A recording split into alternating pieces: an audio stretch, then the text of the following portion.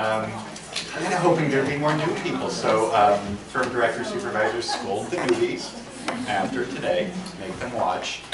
Okay, so today's training is going to be about 360A, 360B, and 350C. They're unrelated. These are some tools that maybe some of you guys are using,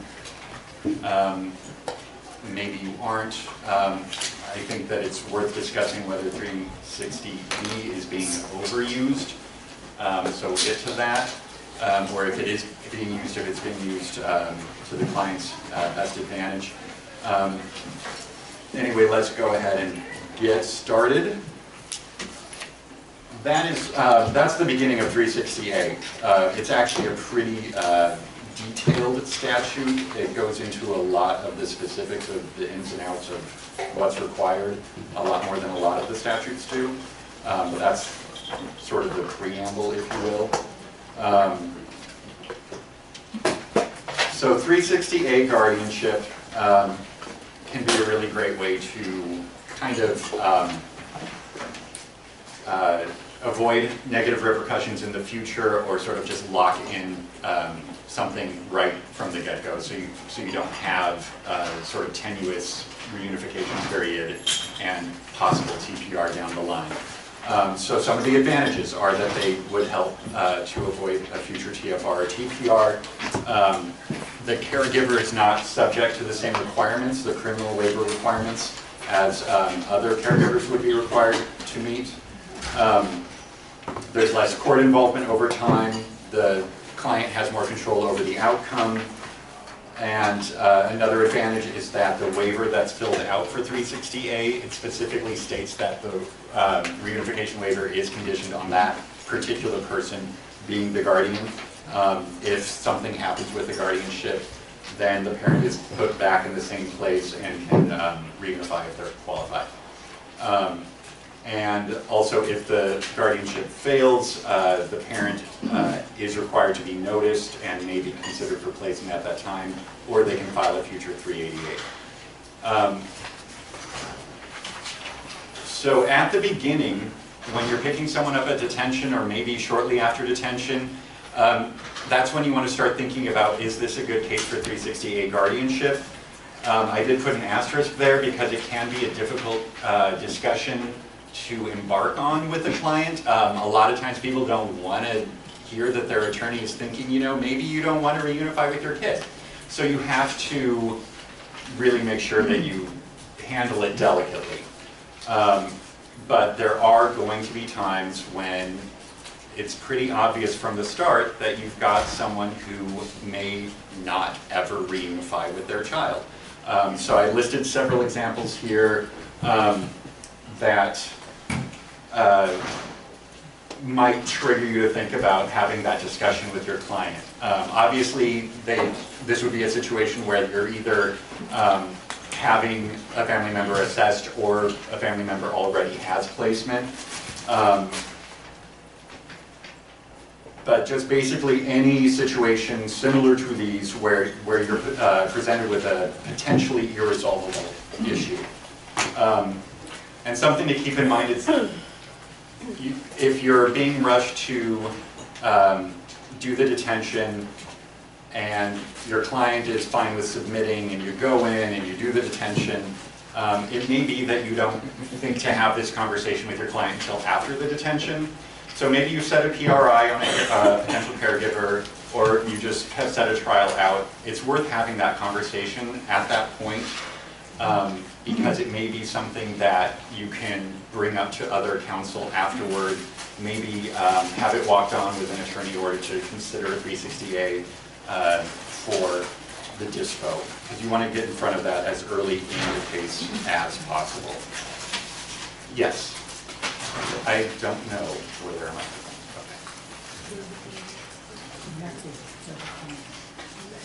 Okay. How does it avoid the criminal waiver requirements? Doesn't the child have to be placed there subject to RFA? There is actual case law saying that those requirements are not placed on the potential caregivers under 368, specifically because the analysis is under best interest of the child.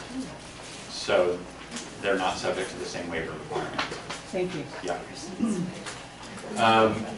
So these are the requirements for 360A. There has to be a sustained petition.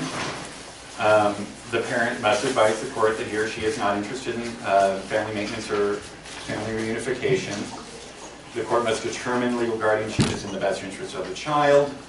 The parent and the child, if they're old enough and able, must agree to the appointment. The court must advise parent and child that reunification services will not be provided. And the court must order an assessment of the person whom the court anticipates appointing as the legal guardian. So they will be assessed pursuant to 361.5G. It's in the statute itself that under most circumstances, because they're pretty basic conditions, the minor will qualify for KIN-GAP funding. Question?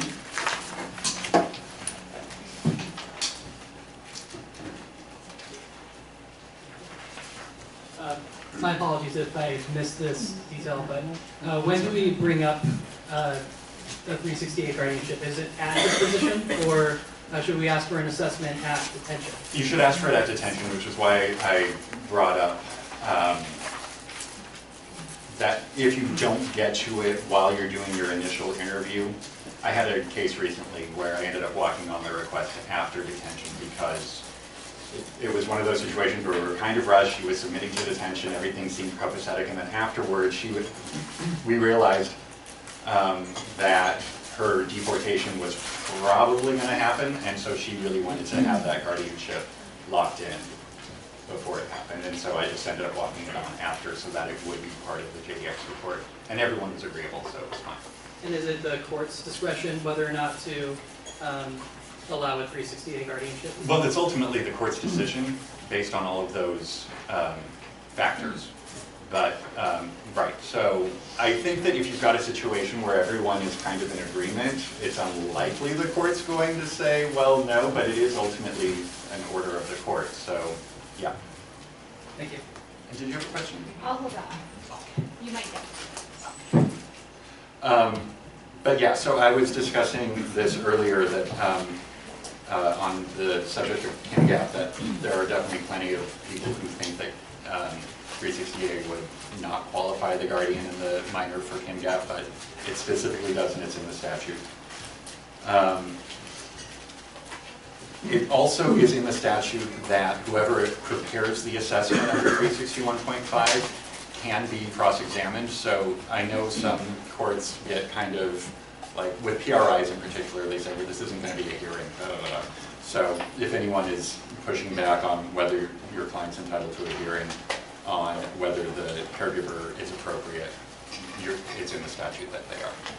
What the DCFS says, we want adoption because it's a newborn, and legal guardianship by the maternal aunt could be a permanent plan, but we're pushing for adoption. Well, where's your wiggle room in terms of saying, well, my client picks her sister to be the legal guardian, and should she be able to select who she wants as legal guardian for the child, and then the department just has to do the 361.5G assessment? well, if the court orders them to do it, then the court orders them to do it. They can still have a position on whether or not they want the 368 guardianship to happen, but They don't, they want somebody else to adopt. right, if that's their position, that's their position, but you can still request that the court order the assessment, and the court can still order it, and they'd be ordered to do it, regardless of their position, so. And I just want to state that if you think, ooh, 368 guardianship on a 387, too late. Too late.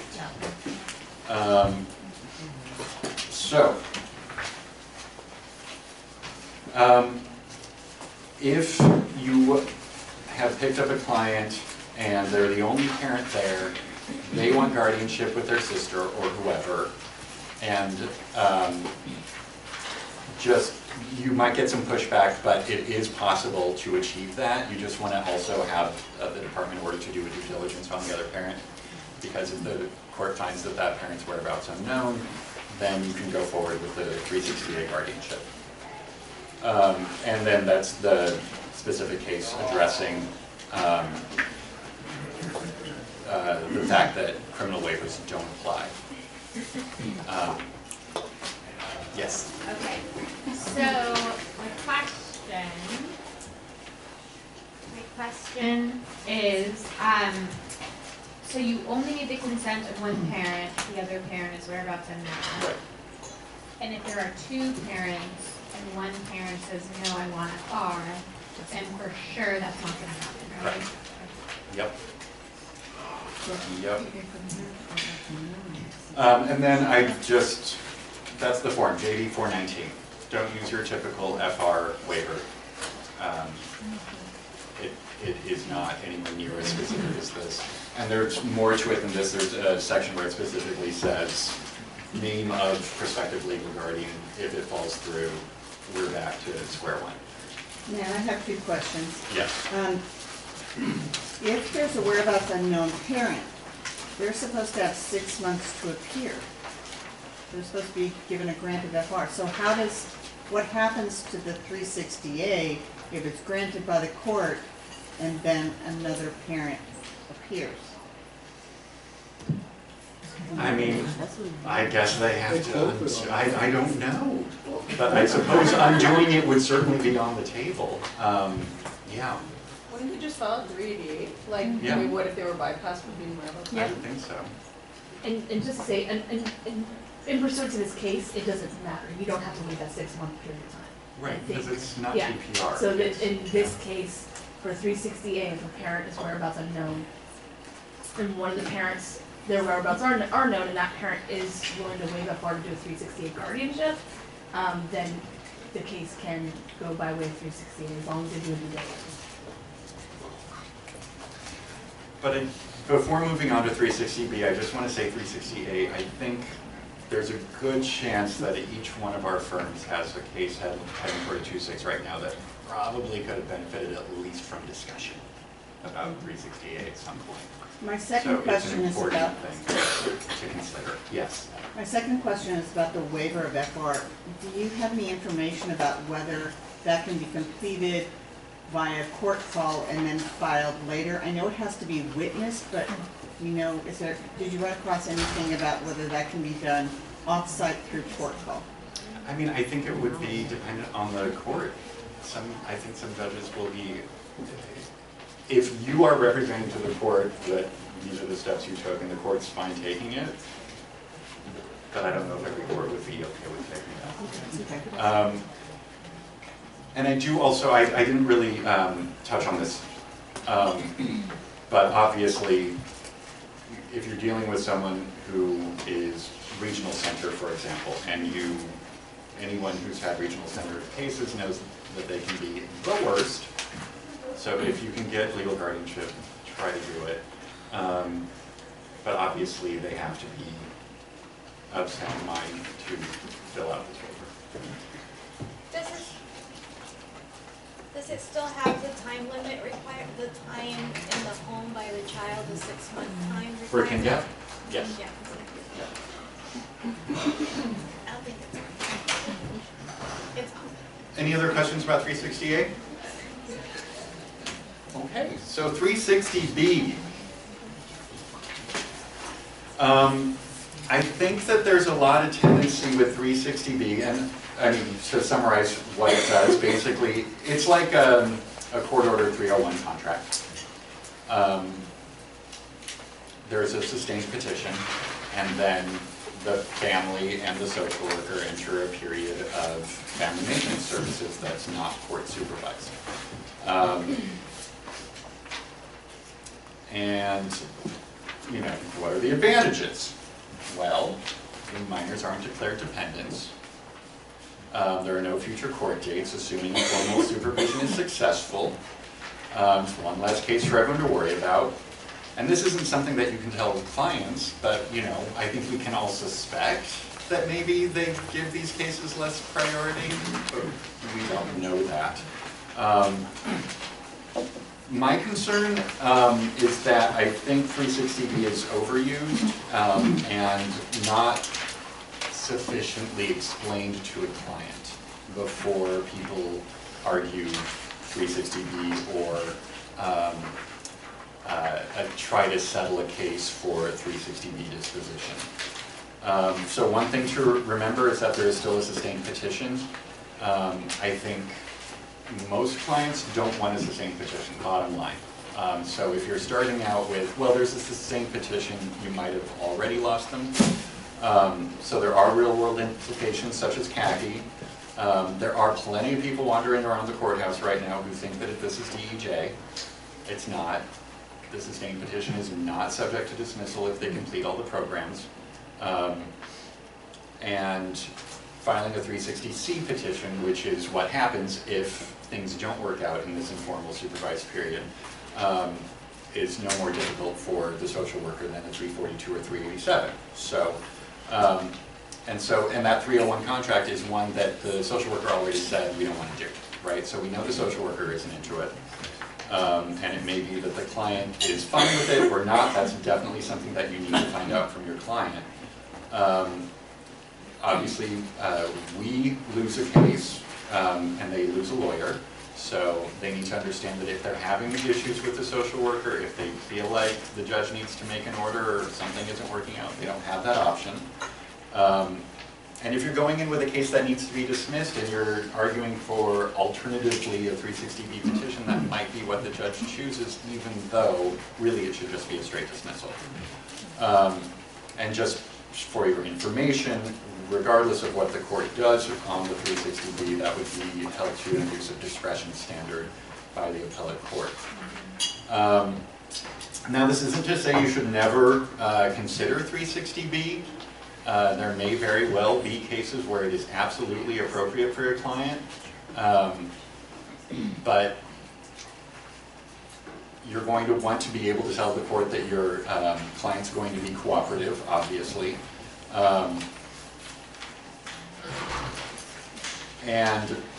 I think ultimately, like, if you feel like you can sit down and take the time with your client and really tell them, because it's a very sort of narrow result, right? You still have a sustained petition and then the court goes away and I'm stuck with a social worker. And so, I mean, if you want to have that conversation with your client and you actually think this is worth considering for them, and then fine. Especially if it's something where the department is trying to push it as a settlement and you think they may be open to it. If that's what they want, then great, that's what they want. I just don't know that it makes sense, and if anyone disagrees with me, fine, to consider 360B as a strategy move. I don't think it's a strategy. I think that it is, if it's what your client wants, fine.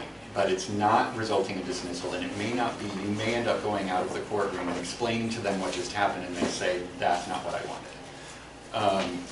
So just keep all of those things in mind with 360B. Yes? I just wanted to make one comment. As long as it's not on.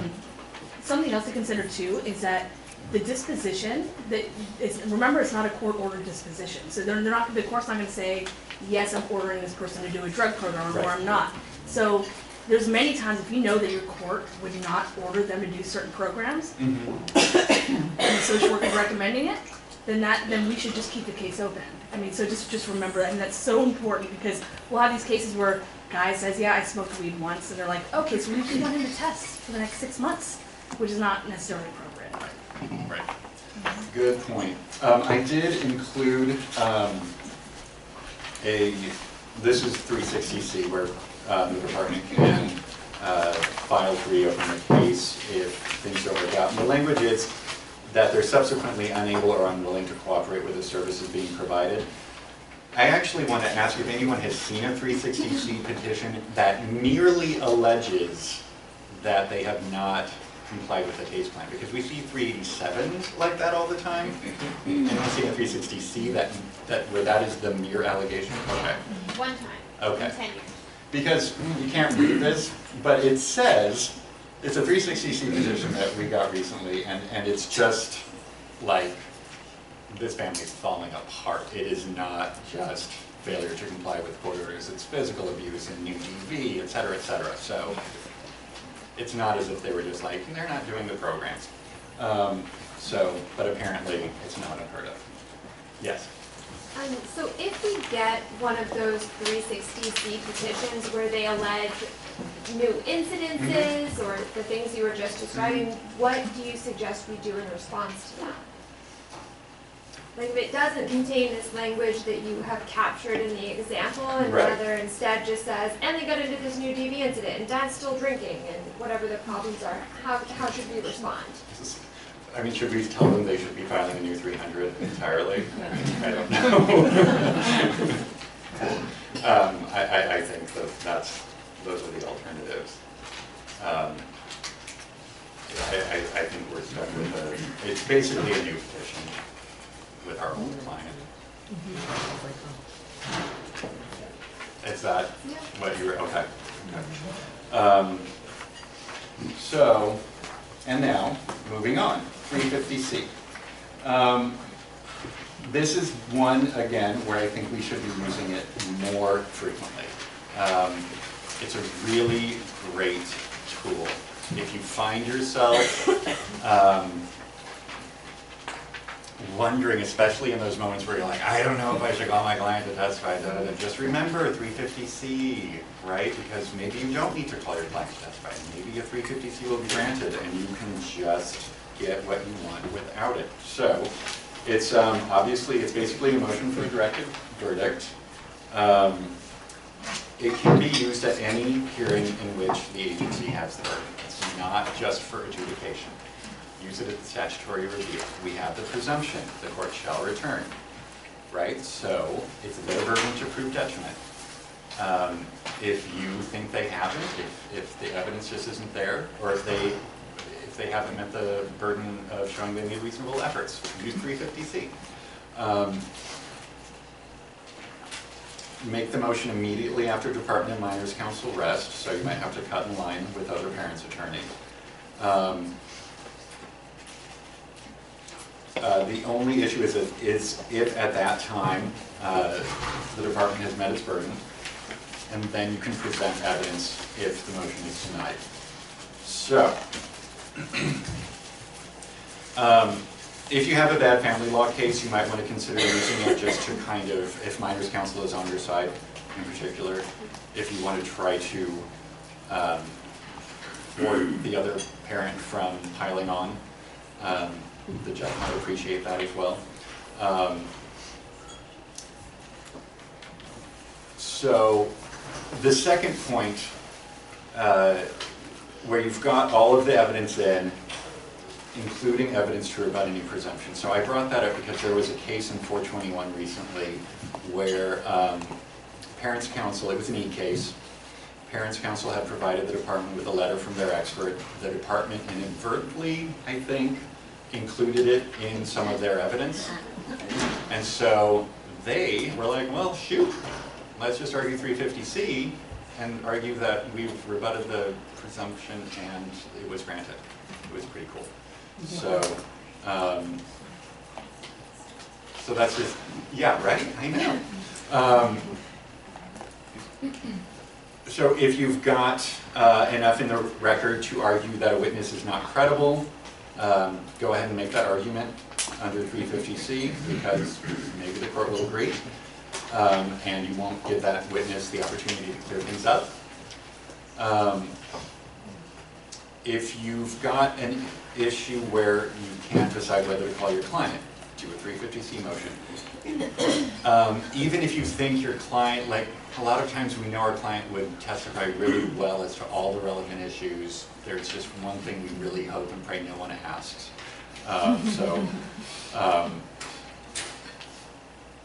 Use it then, and again, right, if you have a case with a number of counts, you might be able to get a few of them knocked out. Do you have to present evidence if the 350C motion is denied? Yes, basically. I mean, there are probably exceptions to the rule. Yes. So I'm going to a question about, so in my practice, I will make a 350C motion, and a lot of times the court doesn't understand what that is, so I'll specifically state, I'm making a 350C motion, and if that motion is denied, I'm prepared to go forward in my defense. And then that motion is either, the idea being that then they understand that we still will have evidence to put on if the 350C motion is denied. Now, I have observed other attorneys actually sort of putting on an argument in the midst of their 350C motion. Do you have an opinion about what's better practice? So, let me just make sure I'm understanding your question. You're saying that you basically say, I'm asking the court to dismiss pursuant to 350C, blah, done. Right. I think you can make a full argument right then and there. I think that actually 350C, next slide, requires the court both to consider all of the evidence then before it, not only the evidence most favorable to the agency, and to weigh that evidence. So I think argument is absolutely appropriate there. And actually another great benefit to 350C is I think it can be used as an opening statement, even if you know it's not going to be granted. It can help to narrow the issues, it can help to really kind of get the court on your side before you present evidence. But I think argument is 100% warranted at the 350C to try to really persuade the court to make that ruling. Yeah. Matt? Yes. Hi. I'm going to go in the back here. You got Trump. I think that's great. I think the distinction is some judges, when you go to make your 350C argument, think you're done with your case. So the distinction is, I agree with you, I believe if you're going to make a 350C argument, what you're telling the court is neither county counsel nor minors counsel has provided enough evidence to sustain the petition. Now the court can agree with you or not. The problem is some judges think when you've done that, you're over. And they'll say, well, what do you mean? You just argued, that was your closing. And I think what Emily is saying is in order to preserve an affirmative defense with some judges, especially the new judges that don't understand what 350C is, I think what she is saying is, Your Honor, I am now going to argue for you, now that minors counsel and county counsel have finished their case in chief, that they have not provided sufficient evidence to sustain this petition. I think you'll agree with me. But if you don't, I will put on an affirmative defense. Now, an affirmative defense means you're going to put on the evidence. And then evidence means you're going to put something into evidence, put a witness on the stand. Because we've had unfortunate experiences where judges will say, well, no, you're done. You're done. You made your argument. So it's just to distinguish between the 350C argument and that you're now not precluded from putting on an affirmative defense. It's in the statute. There's lots of things in the statute. That have to do with the bench over there.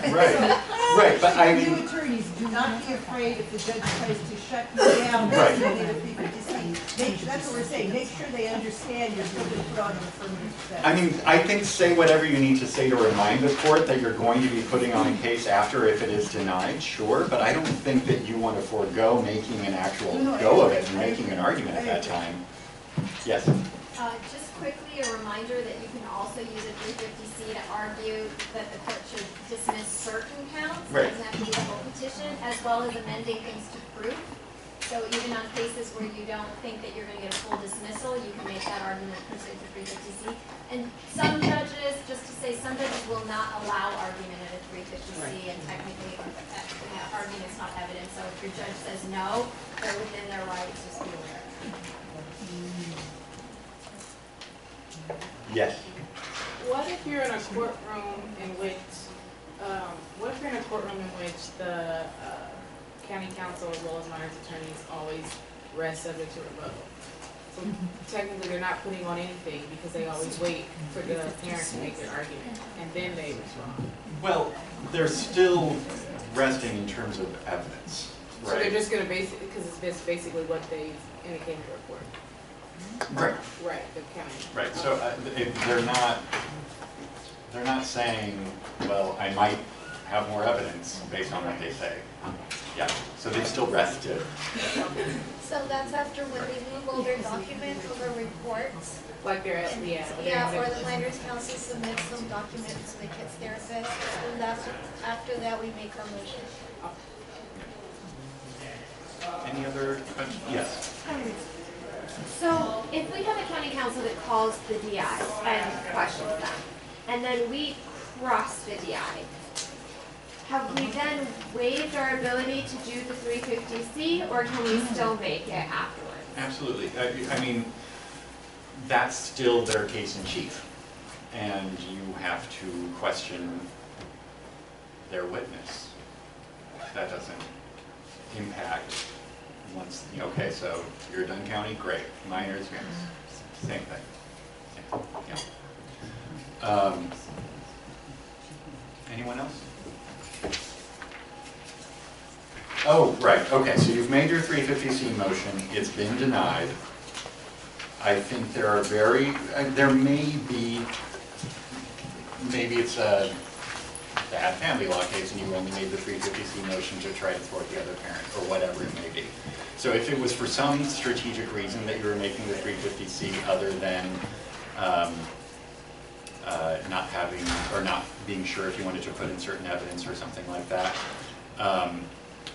then maybe in those instances, but by and large, the rule is you shouldn't be using 350C unless you have some evidence that you're going to be putting forward should that 350C motion be denied. Otherwise, you're just going to argument, or you're just putting your case on. If you have, like for example, if your argument is this witness isn't credible, it's obvious in the forensic, it's obvious in the reports, and the court says, well, I'm denying your motion, then put the witness on, especially if they're there.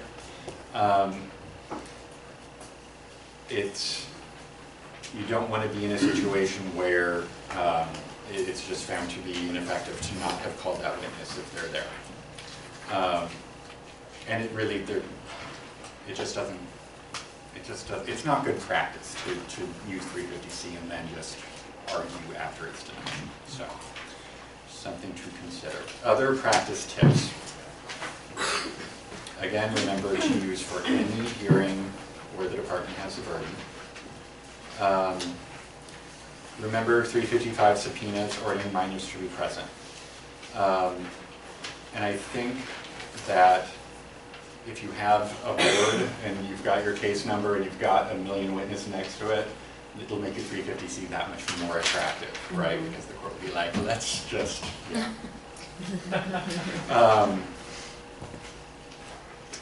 As Ms. Einstein pointed out, it's not, you don't have to do it toward the whole petition. If the motion is denied, you can ask the court to state the reason for the record. It could help to narrow the issues going forward. And then, again, if you want to try to push for argument, it's true. They don't have to let you. A couple more practice tips brought up by case law. In Ray MOED, in the 350C motion, they brought up the fact that there were tests out in the world that had not been provided, and so the court just continued it so the department could supplement the record. And then the 350C motion was denied. Also, the court can continue it and can allow the department to supplement the record at the next court date. So just be aware to try to make your 350C motion in such ways to not highlight missing things, if you can. And that is all I've got. Any questions And unless there's questions, guys, we're gonna have to send out modified certificates for 0.75 hours because of this thing. So ask your Sorry. questions. Yes. So I have a question about the continuances in the 350C. If it's a no-time waiver trial, can the court, It's Oh. on, but it's going to stop. you might need this to be on. Hello? Hello. It's on. If it's a no-time waiver trial, can the court continue to, continue for any reason to collect more evidence? I don't think so. Okay. That's a good point. And then if it's a trial that's over. But I mean, then again, it's already been started, the department's already, I don't know. If it's a trial that's over 60 days, the 60-day limit, can they still continue? Yeah. If I mean, Okay. 6 months, 6 months I'd say no. 6 months is no, but Right. 60 days is okay? Yeah. Okay. Well, Thank- It's in the best interest of the child. Right. Right. You're always gonna let the evidence in. Yeah. Okay. All right, thank you. Any more questions, guys? Yeah, look. I'll just talk about it. So we gotta have Lancaster here. Just so repeat where's the question. mic in the back? Oh, okay. Oh, right there.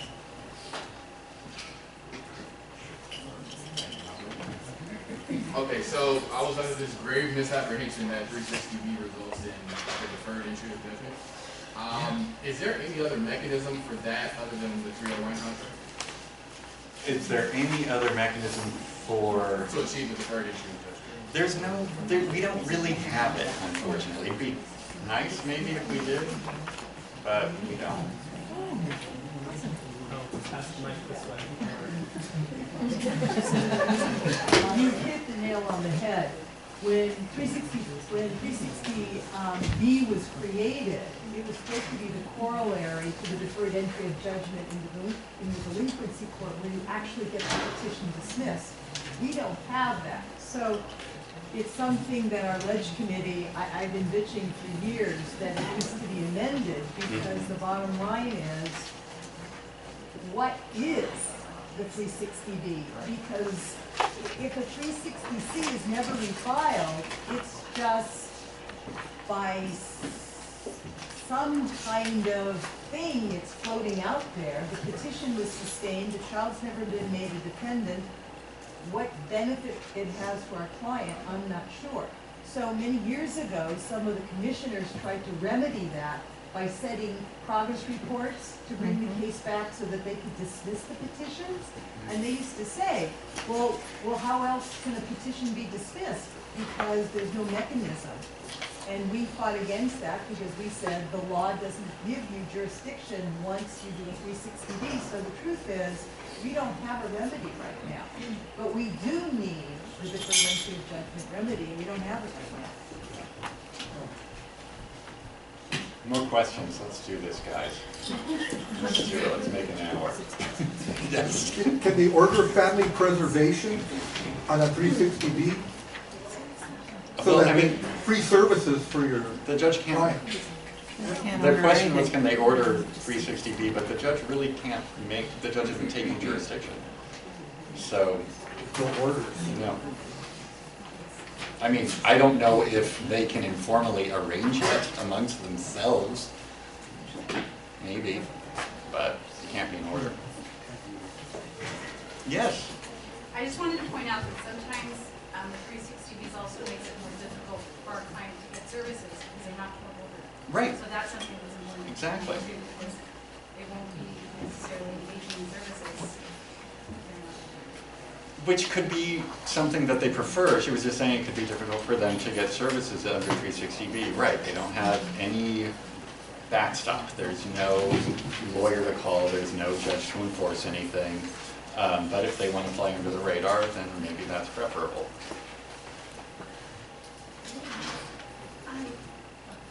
Forgive me if I missed it, but I don't think you talked about appealing the order of a 360B, so I wanted to clarify. So I actually have a 360B appeal up right now. I've been looking at the Court of Appeal website every day for the past, 6 months, waiting for the response because I would love to get this particular case overturned. But so it should have been a straight up dismissal and instead SOTO for the 360B. So I just want everyone to be aware, because I know there have been the idea that you can only file an appeal after the disposition makes people a little confused. So I just wanted to clarify, you can absolutely appeal a 360B when you're trying to get full dismissal. Yes, and I should have been more clear. I mentioned what the standard is on appeal, but yes, you can appeal a 360B disposition. Thank you, Ms. Berger.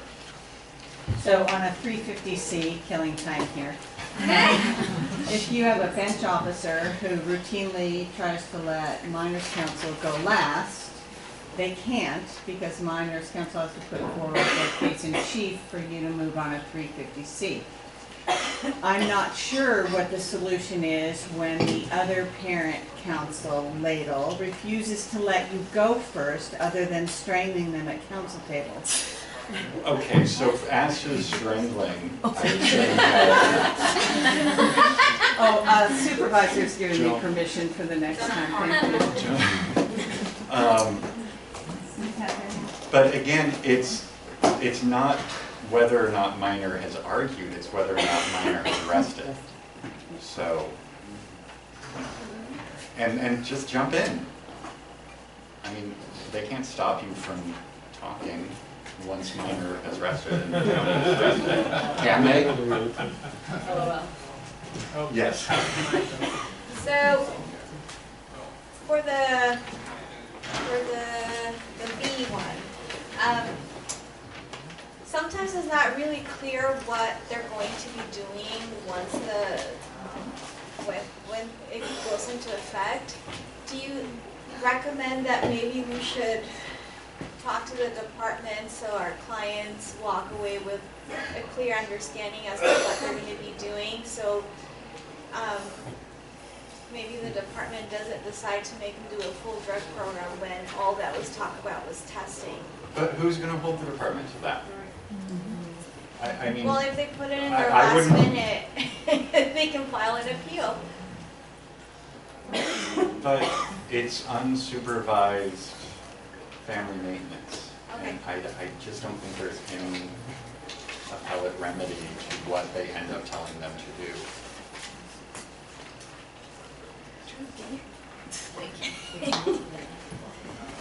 Is there something specific that says that the court cannot set a case plan at a 360B? Because I've seen some bench officers do it, and I know that that's not, you know, how it's supposedly done, but I've also, from what I've heard, seen the department will tend to defer to that if that's done.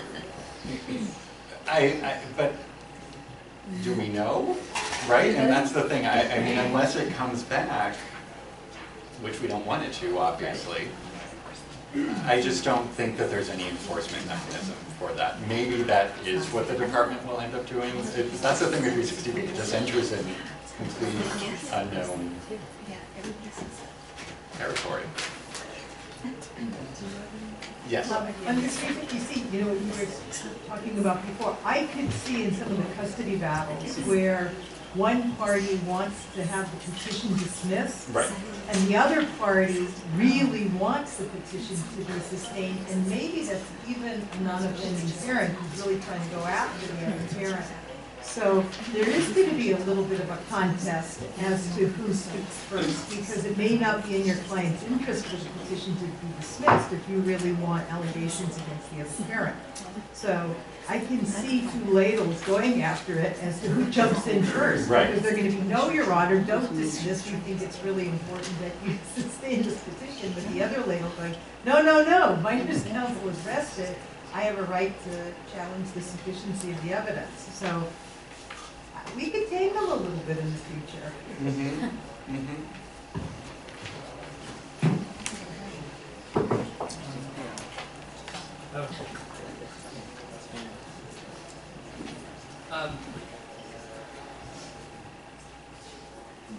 So I know some courtrooms will, allow county counsel and minors counsel, we've touched on this briefly too, reserve until the parents have made their arguments already. Could this be, not abused, but used to force the minors counsel and county counsel to go first and sort of show their cards so we know what to respond to and so again, an argument later? I think that there's a conflation of putting your evidence in and resting and arguing. They're two different things. So just because, I mean, the department isn't saying I'm not putting in my evidence until after the parents do. They put in their evidence, and then the court goes to minors counsel, and do you have the evidence? Usually they don't. That's when you do the 350C. It doesn't matter whether they say a word about why they believe the case should be sustained or dismissed or whatever their position is. Okay. And minors counsel will sometimes join with the 350C, actually. And sometimes I've seen minors counsel make the 350C motion. So it's not, it's not about whether they're arguing, it's about whether they've rested on their evidence. Okay, thank you. Yeah. Yes. Yeah. Speaking to Matt's broader point, I think a lot of these issues could also be solved by communicating with other counsel before you just go in there and make a 350C. You want to know what other people's positions are.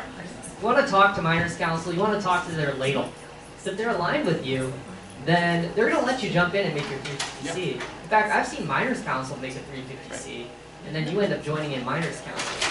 So, you know, don't shoot from the hip, figure out what people are doing, and, you know, strategize accordingly. Oh, you can also conference cases too. If you're afraid your bench officer doesn't know what a 350C is, you might want to say, "Hey, I'm going to do this thing. I want to be ready." Especially at statutory review hearings, I schooled Zeke on the record that we can do that. And he said, "Oh, you can. You're right. It says right there." He was nice about it. Okay. But is there any way we can, so some judges, even if you make the 350C motion, minors counsel's rested, I understand what you're saying, evidence is close, it's done. A lot of judges take what the minors counsel's argument is into consideration when they're making their ruling, because they're basically coming in with, well, the kid is saying this or that or whatever the kid is saying, and they're, you know, adding their guidance as to their position. Is there any way we can prevent the minors counsel from arguing when you make the 350C motion? I don't think so. There's nothing we can do. I don't think so, because typically, in what I've seen when I've made the motion, or when I've seen other people make the motion, is other people will argue their position on the motion. So, which seems appropriate.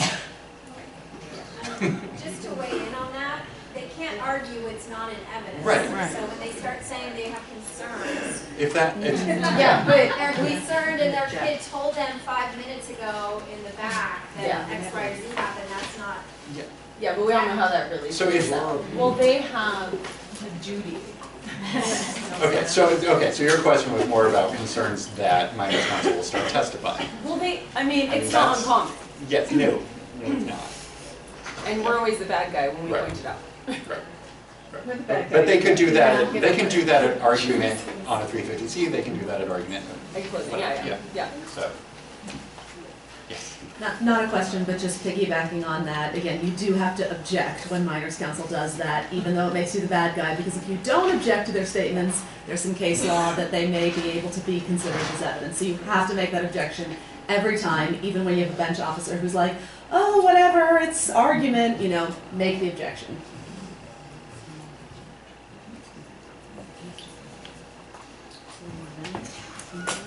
How much more time do we need?